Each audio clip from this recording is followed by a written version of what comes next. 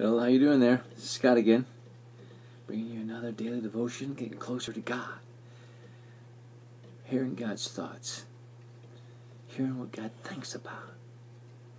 And you want to know something? He's thinking about you because He loves you. All right, March 17th. Let's jump right into this. This chapter is Ruth 3. One day, Naomi, her mother-in-law, said to her, "My daughter, should I not try to find a home for you where you will be well provided for? Is not Boaz, with whose servant girls you have been, a kinsman of ours?" Meaning related. "Tonight he will be winnowing barley on the threshing floor. Wash and perfume yourself and put on your best clothes. Then go down to the threshing floor, but don't let him know you are there until he has finished eating and drinking. When he lies down, note the place where he is lying, then go and uncover his feet and lie down. He will tell you what to do." "I will do whatever you say," Ruth answered. So she went down to the threshing floor and did everything her mother-in-law told her to do. When Boaz had finished eating and drinking and was in good spirits, he went over to lie down at the far end of the grain pile. Ruth approached quietly, uncovered his feet, and lay down. In the middle of the night, something startled the man, and he turned and discovered a woman lying at his feet. "Who are you?" he asked. "I am your servant Ruth," she said. "Spread the corner of your garment over me, since you are a kinsman redeemer." Basically, a kinsman redeemer was someone that was a relative of her past husband. And a kinsman redeemer, the responsibility of them was to marry the widow when her husband passed away. The Lord bless you, my daughter," he replied. "This kindness is greater than that which you showed earlier. You have not run after the younger men, whether rich or poor. And now, my daughter, don't be afraid. I will do for you all you ask. And my fellow townsmen know that you are a woman of noble character. Although it is true that I am near of kin, there is a kinsman redeemer nearer than I." It was more closely related to her. "Stay here for the night, and in the morning, if he wants to redeem, good, let him redeem," meaning marry her. "But if he is not willing, as surely as the Lord lives, I will do it. Lie here until morning." So she lay at his feet until morning, but got up before anyone could be recognized, and he said, "Don't let it be known that a woman came to the threshing floor." He also said, "Bring to me the shawl you are wearing and hold it out." When she did so, he poured into it 6 measures of barley and put it on her. Then he went back to town. When Ruth came to her mother-in-law, Naomi asked, "How did it go, my daughter?" Then she told her everything Boaz had done for her, and added, "He gave me these 6 measures of barley, saying, 'Don't go back to your mother-in-law empty-handed.'" Then Naomi said, "Wait, my daughter, until you find out what happens. For the man will not rest until the matter is settled today." Okay. Make some notes here.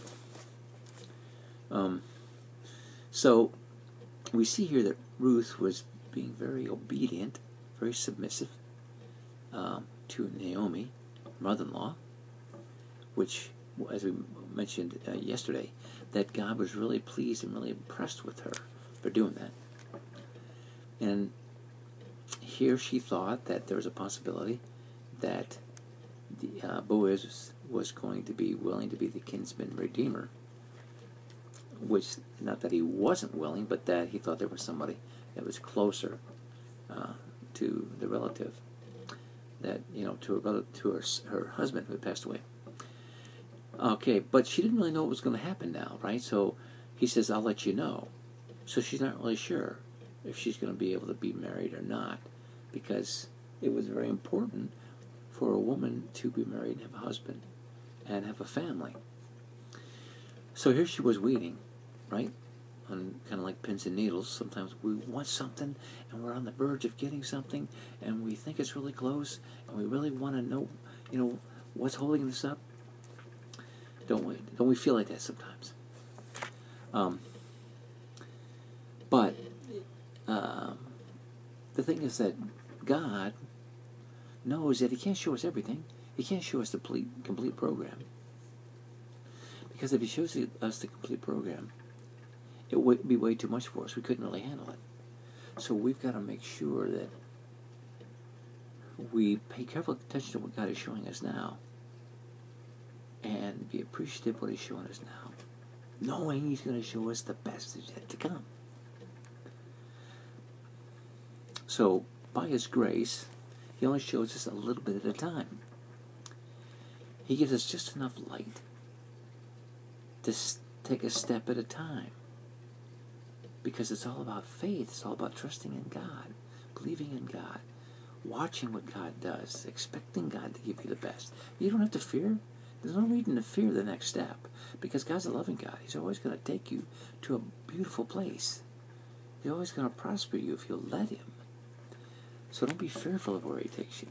Remember, the peace, I always told you this, the peace guides you into the things of God. They guide you into things of God. So there's no need to fear. The peace will give you, the peace is a restful, relaxing, settling joy that things are going to be okay. God will give you that peace to follow in the direction He's leading you. If you don't feel a peace, if you feel a check, that's something that you feel unsettled, you feel anxious, you feel something isn't right, don't go that direction. Always be led by the peace. God will give you you have the Holy Spirit in your heart. The Holy Spirit gives you a peace. The enemy cannot counterfeit peace. So the Holy Spirit will give you a peace so that you'll know what you're supposed to do next. And also, God always puts someone in your life who has wisdom and knowledge to lead you and guide you. Why? God's a loving God. It could be your mother, your father. It could be your brother, your sister. It could be a coworker. Someone you got really close to, that you really admire them and honor them, and you think they have a lot of wisdom and knowledge, and you think they have a connection with God.